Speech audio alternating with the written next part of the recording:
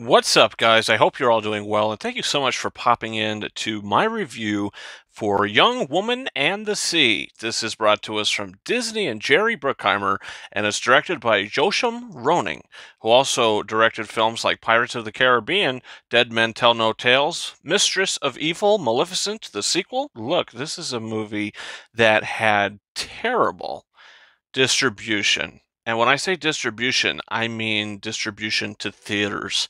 And the way this movie was handled and put out was pretty despicable. This movie was supposed to come out in theaters in the end of May. Select theaters, it says on the poster.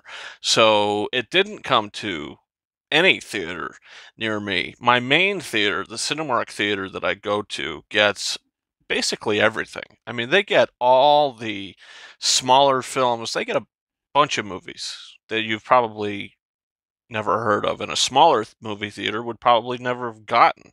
Now, this film, which is a big Disney production, didn't even come to my theater. It was released probably in New York and LA, and that was it. Why? I have no idea. And then they said, you know what? Let's just dump it on Disney Plus. If you have Disney Plus, you can watch it for free. So I think this movie could have gotten a much bigger audience, but maybe their plan all along was Disney Plus, you know? But if that's the case, I feel like this movie should have been made for Disney Plus. It should have been a Disney Plus film, and it should have been released at the end of May on Disney Plus, not in select theaters. You're not going to get hardly any box office with opening extremely limited. So I'm not too sure what the thought process of going into this was and their process of putting it out was, because I feel like it was a big failure. But the movie, let's talk about the movie itself. I watched the film, which, look, I saw the trailer for this. I was like, this is like Disney's Naiad.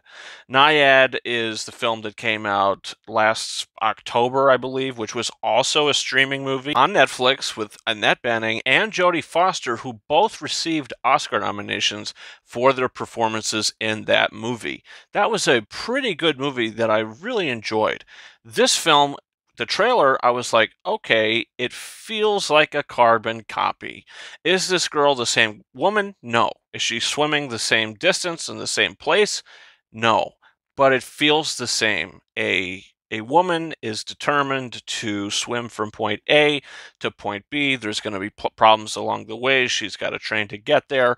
I mean, it's very similar. So I thought it was kind of weird that a very similar film is being released. I mean, you can, like a casual movie goer, you know, you can switch these movies up and get confused probably pretty easily. Naiad, I think, is the better movie, though, even after seeing this, where I think this film, you know, I think its biggest issue is Naiad just coming out a few months ago. It's a far superior film with better performances. You know, you're not going to get Oscar nominations from this movie. I think Daisy Ridley is fine as the lead, but I don't think she's great. She's not as charismatic. She's not as determined as Annette Bening was. She's good. I mean, she's giving a good performance, but not a great one. It's a different kind of story. She's got a sister who's swimming, and then Daisy Ridley starts to get better at swimming. She starts winning all these competitions and contests. So now the sister kind of has to support her, which also kind of reminded me of Zendaya's role in Challengers, was also came out earlier this year. She was doing very good at tennis, breaks her ankle or whatever she does, and now Mike Feist, she's kind of leaning back to be more of a trainer for Mike Feist's character. So it's just similarities that I see, you know, of all these movies. So it didn't really feel original, even though that it is a, you know, original story. This did really happen. And at the end of the film, you do see black and white brief images and brief moments of actual history. So I thought that was pretty cool. But the movie itself, I mean, it opens strong and it ends strong, but I thought the middle of it was really boring and just kind of uninteresting. And it just felt like things I've seen before. Like, I know where this is going. I just feel like it wasn't as original or new or different. And when I saw the movie Naiad a couple months ago, I did feel that there was more of an emotional soul to the movie This, I just feel like, was very straightforward. But I can't see myself ever watching this again. If I want to watch a movie like this, I'm going to Naiad. I'm not going to this. I mean, it's just the way it is. If you've seen both movies, you're gonna, Naiad is gonna be the movie that you're gonna want to rewatch. But I could be wrong about that. That's just me personally. So I'm very indifferent to this movie. I'm very in the middle of the road on it. I didn't really like it a lot. I didn't dislike it, but it's not a film that I can see myself watching again. It's 3 out of 5 stars. And it's disappointing as well with Joshua Roning directing this film. The Pirates of the Caribbean movie he did was better than this. I didn't really care for that Maleficent sequel that much, but I think that movie might be probably more entertaining than this was. Overall, I don't know. I just thought it was there. And, am I happy I watched it? Yes. I do feel like I am happy that I watched this movie, but did I get much from it? No. I got more from Naiad. Now, you're going to probably say, well, you can't be comparing this to Naiad so much. Yes, I can.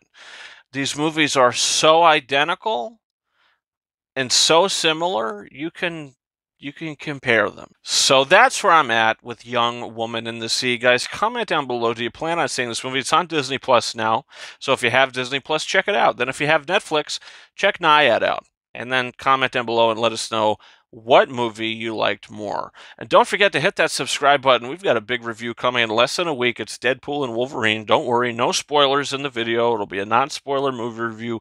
I'm very excited to see that. I can't wait. It's just a few days away. It's becoming just a few days away. So I'm really looking forward to that. A bunch of other stuff coming in the future as well. And guys, you can follow me on Twitter and or X at RyanKing72 and Instagram and TikTok at KingArises131. And that's it for me. Thank you so much for watching my review for Young Woman and the Sea. And until next time, over and out.